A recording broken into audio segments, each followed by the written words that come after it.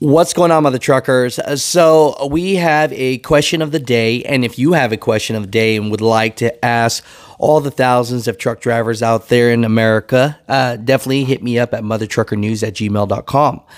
She writes, hi, my husband was recently terminated for switching to off-duty while on duty while he was waiting for a load.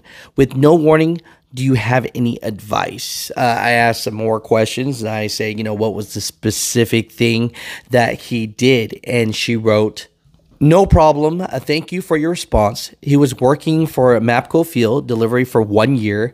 Out of nowhere, they called him and said that they noticed he had been switching to off-duty periodically and asked why. He told them that he would switch to off-duty while idle. Then they said that they would investigate, return, and said it was illegal, and they terminated him. No coaching, no warnings. Mother truckers, what are your thoughts about this? Because there are so many people that say that when you are being loaded or unloaded, that you do have to be marked as on duty. Other people say that if you're in the sleeper berth, you can be off duty. You just can't be touching anything. And others say that if you disconnect your tractor from your trailer and then you go off the premises and then you park somewhere, that's when you can actually be off duty. There are so many variables in this. Mother truckers, comment down below. What are your thoughts?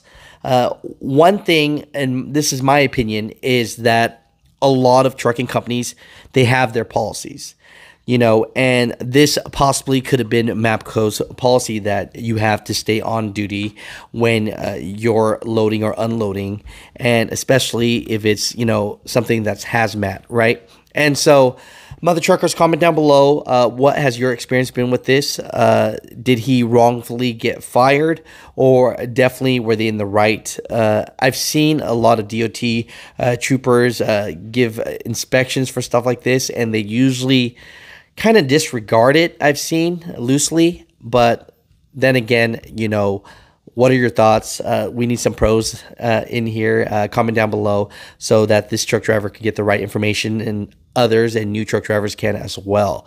Thank you so much for this question. I'm going to leave this anonymous because, someone did get terminated. But mother truckers, comment down below.